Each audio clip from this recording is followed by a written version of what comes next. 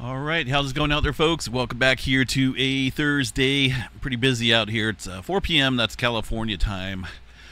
Got a 6.1 earthquake coming into the area off the coast of Russia, right around our earthquake swarm region. Goodness, I was just talking about how it was slightly dying off, and all of a sudden starting to kick back up. Look at that. Beautiful seismograph signature there on quite a few worldwide stations, including Alaska. Let's see here. Yeah, this looks like it is stick there for a 6.1 magnitude earthquake. It has been reviewed by a seismologist, but now that makes, what, 7 6-pointers? It looks like a 5.8 coming in there as well. I'm telling you, we got to watch this pretty closely here. It's got the telltale signs of having a 9.0 here soon, I believe, or at least maybe around an 8.5, this area capable of a 9.0. Let's take a look here at the... it's been about a week, right? Let's see what we got here for total tallies. 168 earthquakes in total. Of course, 7.4 so far, but it didn't start off that way. It didn't start off as a 7.4, and then we've seen all this aftershock activity.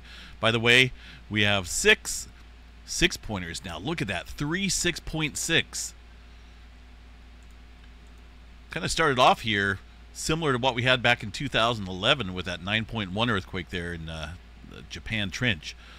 So we had a 5-pointer on the 19th, and then a little bit later 6.6, and a little bit later 7.4.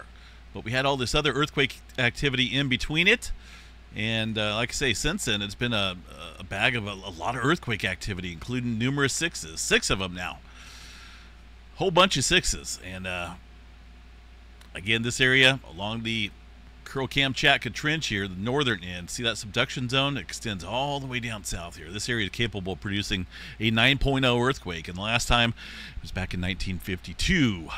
So got to watch that closely here, folks.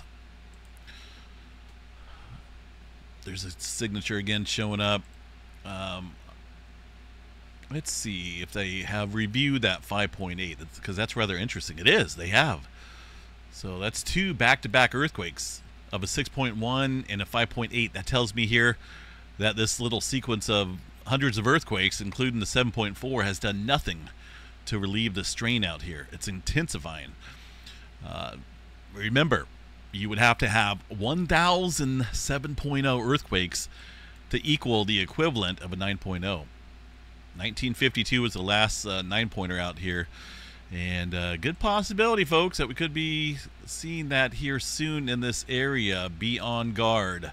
We'll continue to monitor this and report back on anything here that changes through the afternoon. For now, though, 6.1, no tsunami with that. Most of the time there, you got to be up in the mid-7 and higher to get that tsunami statement. But boy, I tell you what, it's ramping back up. Be prepared.